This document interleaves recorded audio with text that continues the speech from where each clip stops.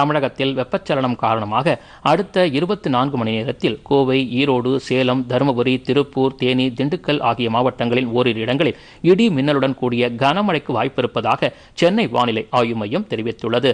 இதுகுறித்து அந்த மையம் வெளியிட்டுள்ள அறிக்கையில் திருவண்ணாமலை, கள்ளக்குறிச்சி, அரியலூர், திருச்சிராப்பள்ளி, தஞ்சாவூர், புதுக்கோட்டை, பெரம்பலூர், ராமநாதபுரம், தூத்துக்குடி ஆகிய மாவட்டங்களில் ஓரிரு இடங்களில் மிதமான மழை பெய்யக்கூடும் என்றும் கூறப்பட்டுள்ளது. சென்னையை பொறுத்தவரை வானம் மேகமூட்டத்துடன் காணப்படும் என்றும் சில பகுதிகளில் லேசான மழைக்கு வாய்ப்பிருப்பதாகவும் தெரிவிக்கப்பட்டுள்ளது. வெப்பநிலையை பொறுத்தவரை அதிகபட்சமாக 36 டிகிரி செல்சியஸும் குறைந்தபட்சமாக 26 டிகிரி செல்சியஸும் பதிவாகும் என்றும் வானிலை ஆய்வு மையம் குறிப்பிட்டுள்ளது.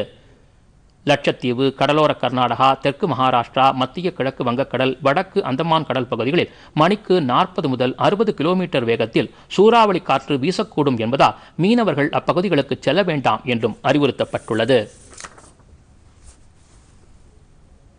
பொதிகை செய்திகளை யூடியூபில் தமிழ் நியூஸ் தூர்தர்ஷன் என்ற சேனலிலும், முகநூலில் டிடி பொதிகை நியூஸ் என்ற பக்கத்திலும், ட்விட்டரில் டிடி நியூஸ் சென்னை என்ற பக்கத்திலும், இன்ஸ்டாகிராமில் டிடி பொதிகை நியூஸ் என்ற பக்கத்திலும் காணலாம்.